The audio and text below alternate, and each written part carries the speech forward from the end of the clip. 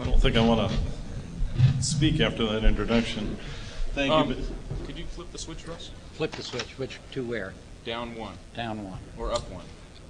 To B? Try that. There we go. Good. Thank you, Bill. I'm going to talk about the deployment of the DNS security protocol, and this presentation is a combined work from my left, Rob Austein, Suresh Krishnaswamy, and Russ Mundy, and I are the ones who take the hit for this presentation. It actually represents a somewhat larger effort where the essence of this whole project that we're going to describe here is a community building exercise to try to get everybody moving in the same direction and untangle the problems that occur in the process. So let me walk through the pieces of this. First of all, the view is that there are actually some real threats that DNS security can be helpful in addressing. Here's a handful of them listed. It's possible to get into serious arguments about, are these all the threats? Are these threats real? How many of them are being exploited these days? Such a discussion can go off tracks. Weird versions of it are, how can we stimulate more attacks so that we can demonstrate the necessity of DNS security? I don't want to go there.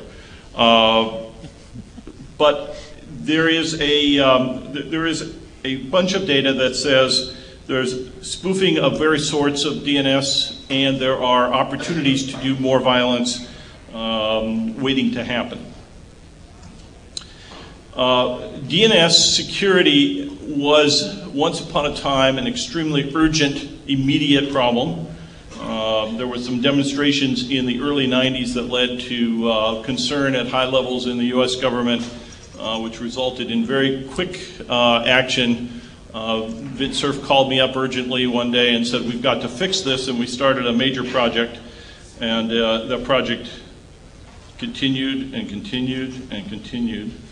The specifications have gone through 3 major cycles and are now finally what's the official status? They've made it past last call and have been sent to the RFC editor through the ISG. So that's essentially done except for the publication cycle, which also takes forever. There's been some big strides to make DNS security operationally viable in these iterations. So for example, one of the big changes was the relationship of a parent zone to a child zone, which you'll see in a minute, was too tight before and led to great operational difficulties whenever changes needed to be made. Now that's been set apart enough so that the pieces can be updated more independently. There's been a lot of time spent making these specs more robust, and now a coordinated global effort to grow the deployed base. So we're hopeful, despite some people who looked at this whole process from a distance and say it's taken too long and excuse me, we don't know if it's ever going to happen. We're hopeful that this is actually the time, but it's not going to happen completely on its own. There's too many parts that have to be put together. What does DNSSEC provide? It's a protocol extension to the domain name system protocol that provides for data integrity and origin authentication, and even a authentication of the denial of the existence of certain records. That has some interesting unintended consequences, but it allows the end user or the systems close to the end user to verify that the data, the binding between, principally between a domain name and an IP address, is what was intended by the group or person who created that binding and cannot have been modified in transit or in storage without detection. Certainly modify it, but this provides a way of detecting that that's been changed, or that somebody is trying to supply you with incorrect data and spoof you. It fits together with some surrounding protocols. There are, as you will see, we'll have some diagrams, some of the raw data has to be put in the first place, and there are some last mile issues of how do you transfer this information among the parts of the system that are not DNSSEC aware. DNSSEC doesn't intend to provide any confidentiality of the data, and it doesn't actually provide, it's not intended to provide any direct attack against denial of service attacks, direct protection against denial of service attacks. Both of those lead to some fairly intricate and detailed discussions. If we have time, I'll be happy to engage in those discussions. So here's what the end-to-end protection looks like. You have a trusted key. This shows you have a trusted key at the top, and it signs the zone for the top-level domain, and then there is a DS key for signing the key for the next zone, and so forth on down. So you have a hierarchy of keys, and there's actually a pair of keys at each level, one that signs the individual entries within the zone, and one that is signing the key signing key, if you will, for the whole zone. And that double key arrangement is what provides the manageability for making changes within a zone without having that trickle up to the parent zone and cause a tremendous set of changes. Here's what DNS operations look like in an unsigned environment. You have an unsigned child zone and an unsigned parent zone, and glue information, and then the parent zone, whenever there's a change made, reloads the parent zone, and this not very happy child is waiting for the correct information to appear.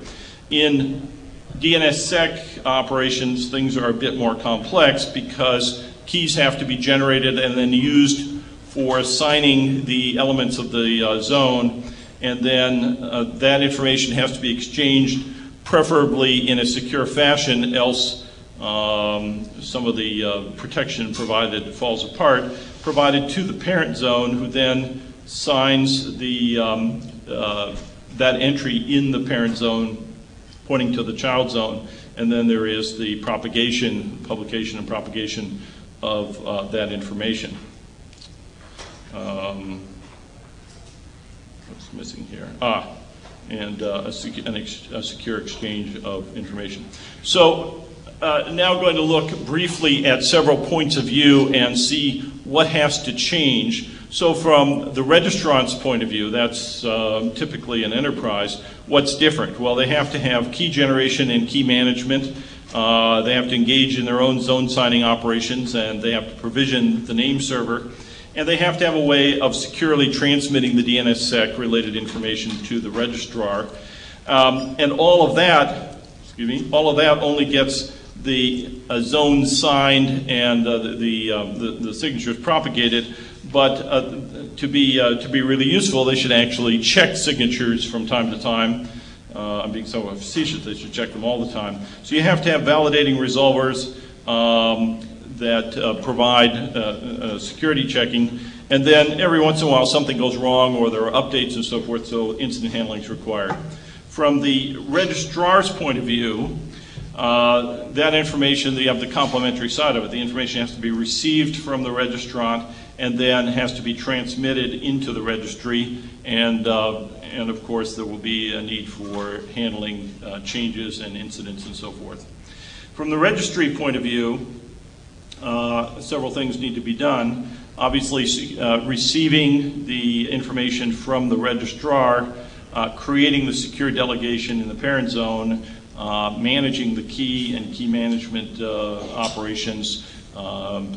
Every time we talk about key generation and key management, we're talking about public-private key kinds of operations, and protecting the private key is obviously a very strong concern, leading to lots of discussions, some of which are pragmatic and some of which are religious, about what kinds of risks are appropriate or what you do when you're nervous about that.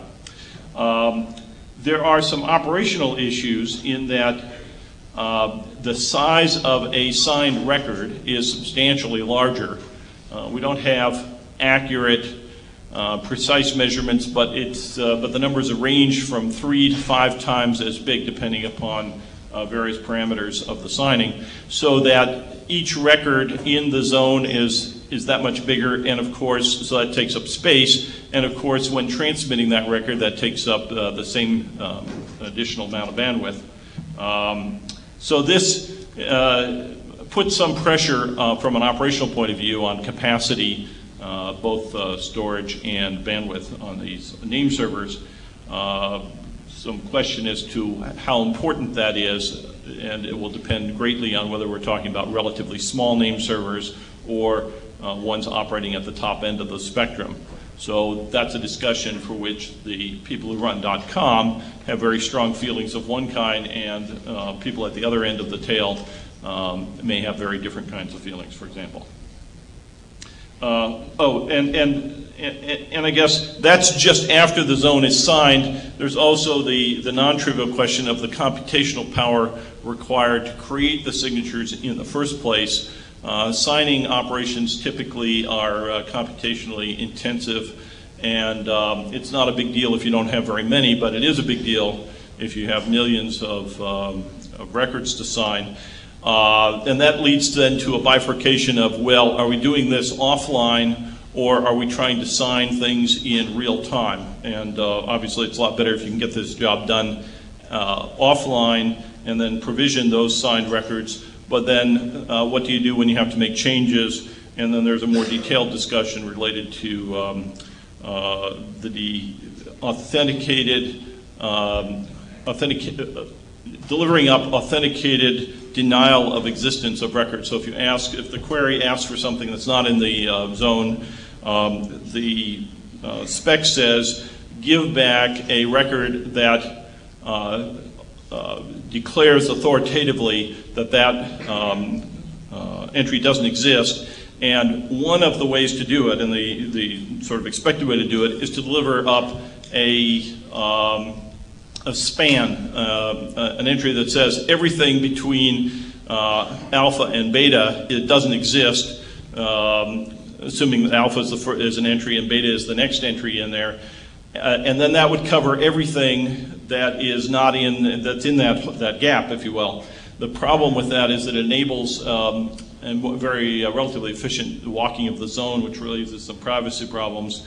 And if you follow down that thread, a possible response is, well, let's make up less informative gap entries that are narrower and are computed on the spot for each query, but then that puts a computational load on those name servers because of the cost of the crypto operation. So there's a series of not fully resolved kinds of questions that are still trading off computation versus security and privacy issues in a sort of still bubbling fashion.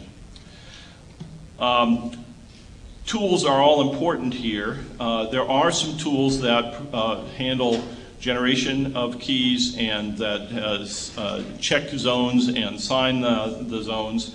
And there are some authoritative name server implementations, and there are some security-aware recursive name server implementations, but there is not a full suite fully populated for everybody. So one of the things to track over a period of time, and I would say within a relatively short period of time, talks of coming from us and of this type will start to have inventories and measures of how complete the tool sets are and what's available. Here's a picture of tools that are both present and missing. This is a complete picture, and here's where the tools fit in, all the elements in green. So we have key generation tools, zone signing and checking tools, and the name server serving and checking kinds of tools. There also has to be extensions to the protocol between the registrar and the registry that fit into the EPP protocol. So extensions are being completed to facilitate this. This will serve primarily the GTLD community, which is working with large numbers of registrars. let's see, there's also some out-of-band tools that are required to move the key set file within the registrant and over to the registrar. More work is going on creating tools and troubleshooting. A substantial amount of work is needed on documentation and training and policy guidance. At the point where an enterprise says, I've heard about this DNS security protocol, what does it do? Somebody has to, there has to be some material available to answer that question. And then the next question that possible adopter is going to ask, okay, so I'm convinced that we're going to need this. How are my people going to implement this? Part of that question is what tools are available, but the another part of that is how do my people understand what this is, what's the training, what's the procedures, how do I adopt it into my operation.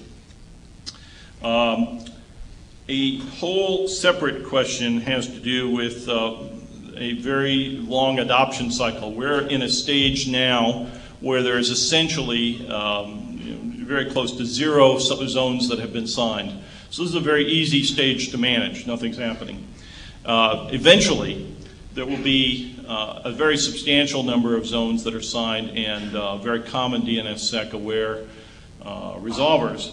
But in the interim, we're going to have a very clumsy mixture of some zones that are signed and many zones that are unsigned, and some resolvers that are DNSSEC aware and some that are not.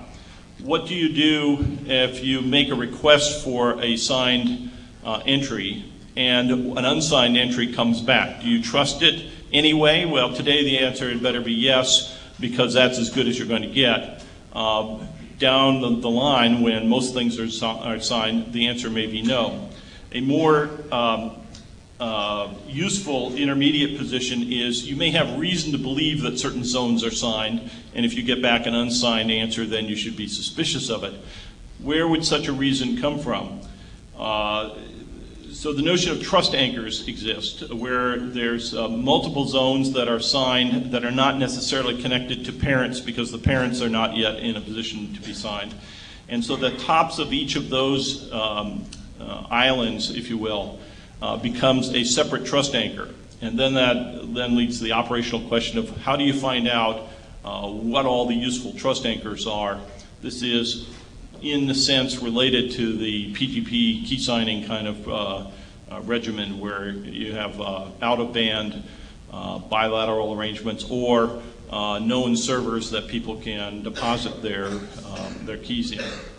Another area where work is underway is to address the so-called zone walking problem, where too much information is exposed about what's in the zone. Once upon a time, it was expected that entire contents of the zone should be public to anybody, anytime, with no restriction. Over the last many years, there's been growing sensitivity toward the disclosure of the entire contents of the zone, even though, quite obviously, each entry is there to be exposed to anybody who asks for it. So it's an aggregation question.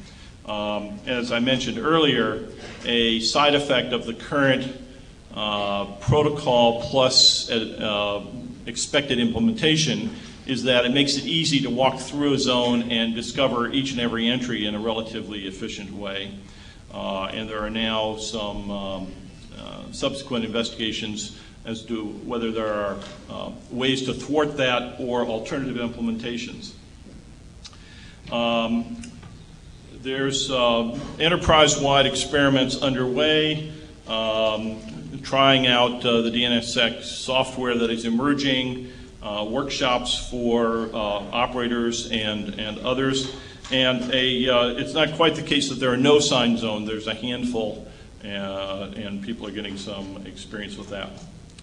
I mentioned EPP extensions for DNSSEC, so it allows registrars with different operational models to access the different registries using the same protocol. There's also provisioning work in progress and other experiments. So that's a emerging area to follow. Scott Hollenbeck from VeriSign holds the pen on the spec there and doing quite a bit of work.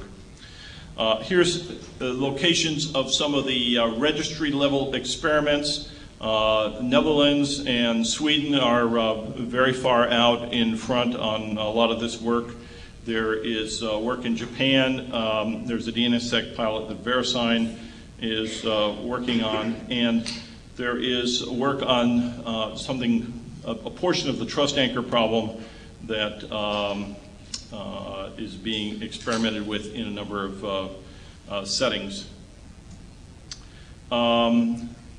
Here are some application-level experiments that make use of DNSSEC. One of the most often asked questions is, okay, what can I do with this that I couldn't do before? In effect, DNSSEC provides a version of a public key hierarchy without all of the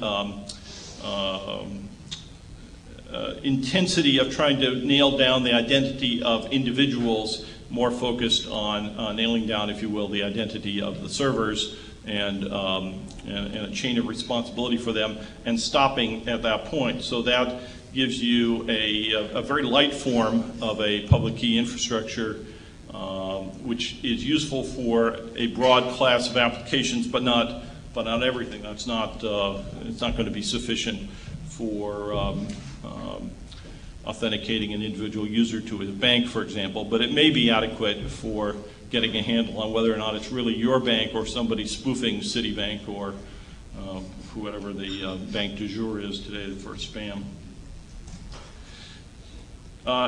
Short list of some of the problems that we're still wrestling with.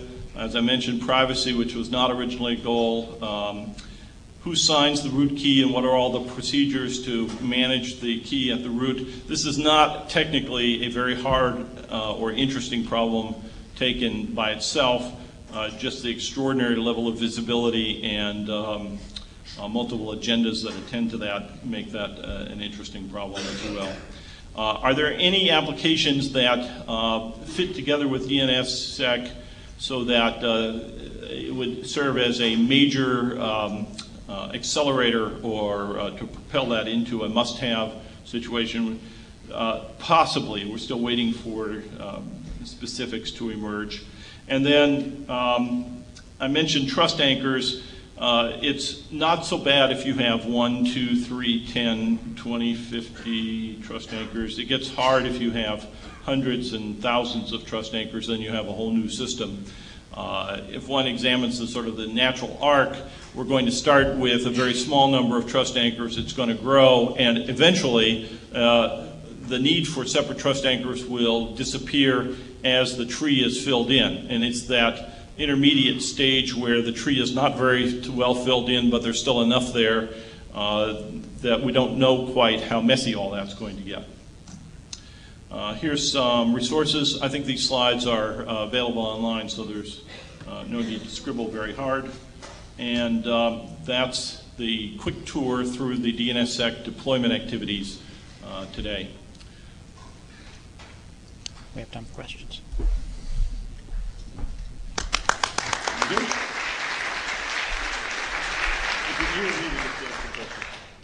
Oh, I get to take a second. Okay. Pull up the chair.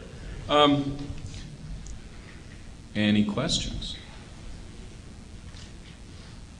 Sam, where are you?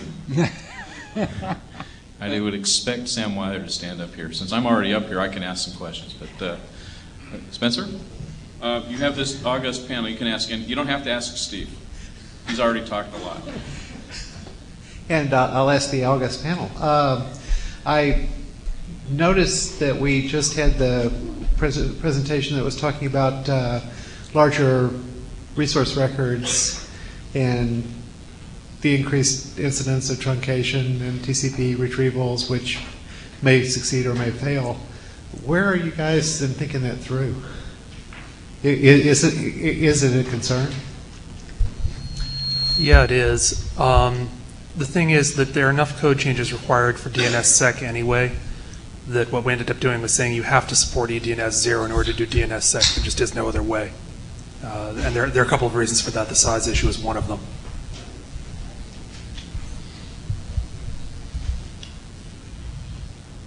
Go ahead, Russ. Jump Well, yeah, as Rob said, eDNS 0 is really essential for the success of DNS security deployment, because the talk before that was talking about describing what would happen and falling back to TCP, frankly, that's just an untenable solution and won't work. There is one thing to note in that context, though. The way that the protocol works, you don't have to upgrade every stub resolver in the world to start getting the benefits of this. So it's not like you have to have eDNS 0 and all the stub resolvers. It's the protocol from the verifying resolvers, sorry, the validating resolvers up to the authoritative name servers where you need eDNS 0. The rest of it, it's optional. It's probably a good idea, but you don't strictly need it. Thanks, Bill. This is Sam Weiler. I didn't hear a specific list of what you want the people in this room to do. What would you like for them to do, and why is it safe to do that? Those are two different questions, of course. Take them in order. I want, let's see, what do I want the people in this room to do? Learn to spell DNSSEC would be first thing.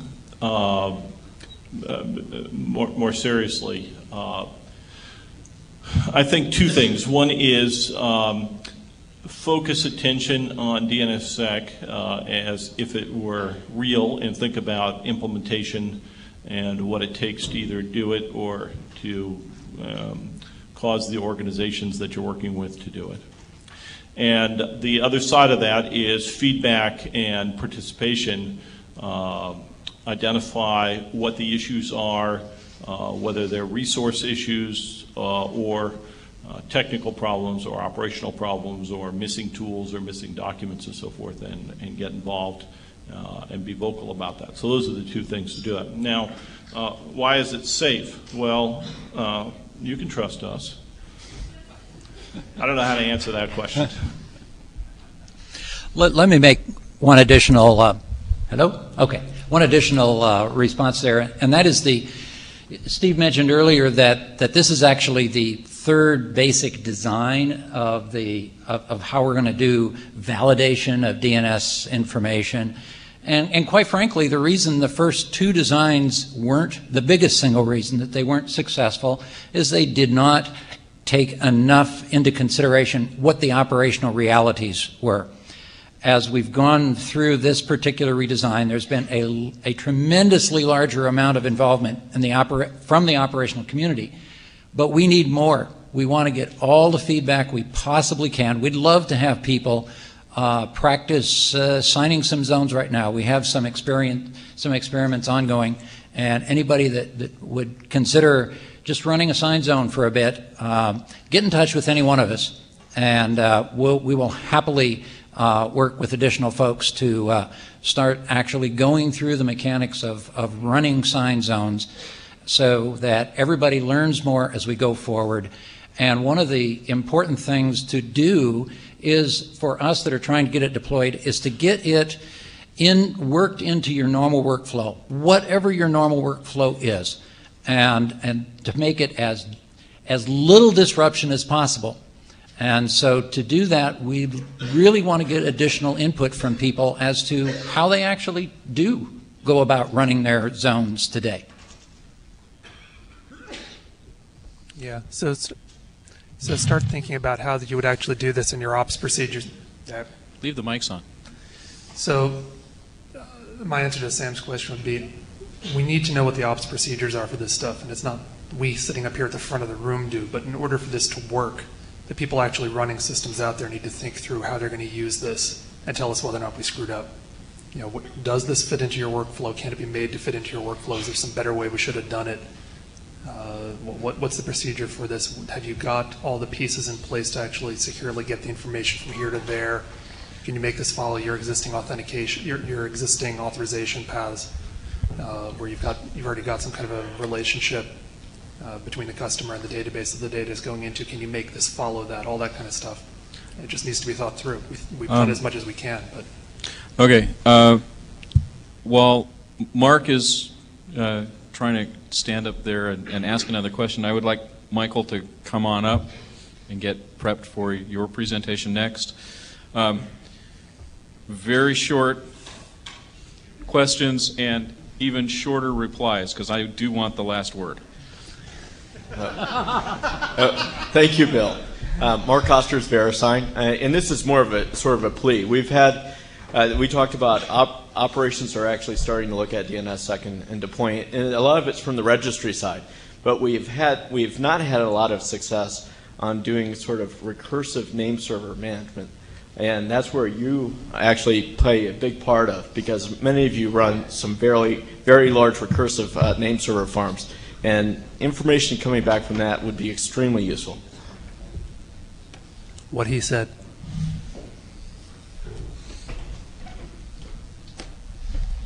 Okay, thank you very much, gentlemen. Further questions?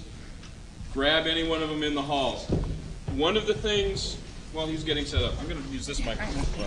Let me just move out of the way. I will use this microphone because you can't hear me otherwise. One of the things that Steve was talking about,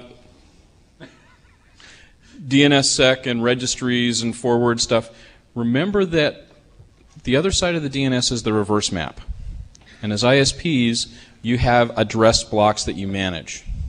So think about how you would deal with the key management issues and those things for the addresses that you're assigned. So that it may in fact be more applicable than you might have thought in the past. So again, last round of applause for these guys. Get them off the stage.